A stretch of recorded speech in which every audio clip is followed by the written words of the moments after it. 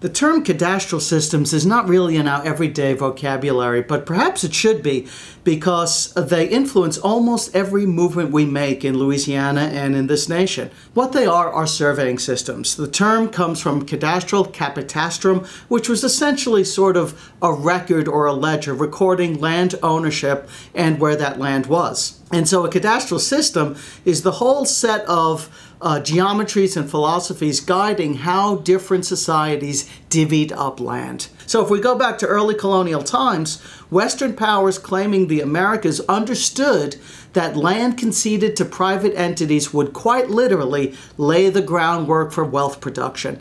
They proceeded to survey cadastres over lands previously occupied by indigenous societies with no such concept. What followed ranks as the largest land transfer the world has ever known, and it would create tragic injustices for some while imparting key advantages to others. Louisiana is just about unique in the nation in that it has the cadastral fingerprints of 4 major powers occupying this area: France, Spain, Great Britain, and the United States. And one of the most interesting areas within Louisiana to look at these different surveying systems is in the east and west Feliciana portion of old British West Florida and Spanish West Florida versus the old Francophone French Creole region of New Roads and Point Coupee Parish right across the Mississippi.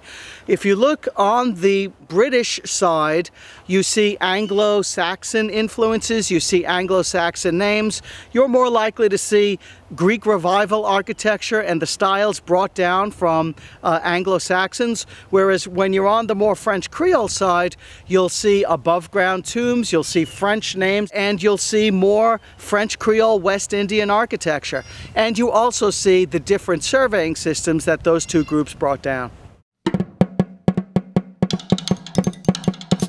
The French were the first European power to inscribe their cadastral system into the Louisiana landscape. They mostly settled riparian, riverine areas. The surveying ideology that they used recognized that each of these planters needed the river or bayous for transportation as well as irrigation.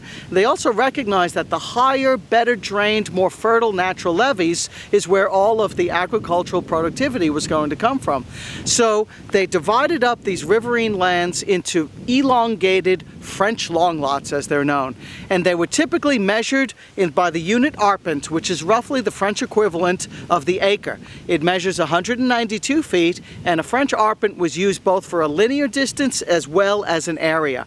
So a typical French long lot measured 40 arpents or 80 arpents from the water body, a river or a bayou, going back to usually to the back swamp. France controls Louisiana until the beginning of the end of the French and Indian War, whereupon France cedes areas west of the Mississippi plus New Orleans over to Spain. Meanwhile, areas east of the Mississippi, including where we are right now in East Feliciana Parish, becomes British West Florida.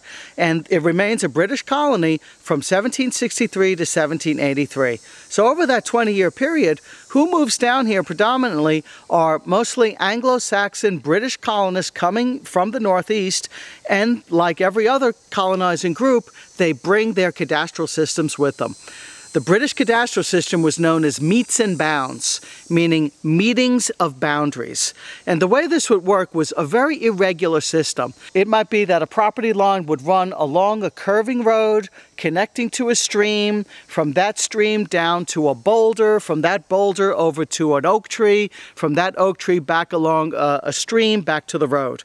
And so if you look at maps to this day, of the New England area, of Virginia, Kentucky, coming down the Carolinas, you'll see a spider web of these irregular properties that can be traced back to British colonial times. After the Louisiana Purchase, American administrators arrived to Louisiana with their own cadastral system. Now, they recognized the legal right of the French long lots and the other surveying systems to persist. For areas that were not yet surveyed, the Americans felt that they had a superior system. It was invented by Thomas Jefferson, and through the Land Ordinance of 1785 was used throughout the Northwest Territory and later the Southwest. And the way it worked was that it brought orthogonal Cartesian rigidity to the surveying of lands. So instead of these irregular meets and bounds and these elongated French long lots, the American system was based on geometry. Each state and territory had a baseline or x-axis and a principal meridian or y-axis. The areas in between were subdivided into 6-mile by 6-mile cells. For every one of those cells, north and south of the baseline, that was referred to township. For every cell east or west of the principal meridian, that was referred to as range. And for every 1-mile cell within those 6-mile cells, that was referred to as a section. Every area had a township, a range, and a section. And then the sections were subdivided even further. So what's interesting about Louisiana is we have examples of meets and bounds and Spanish ranchos and French long lots nestled up against American township and range.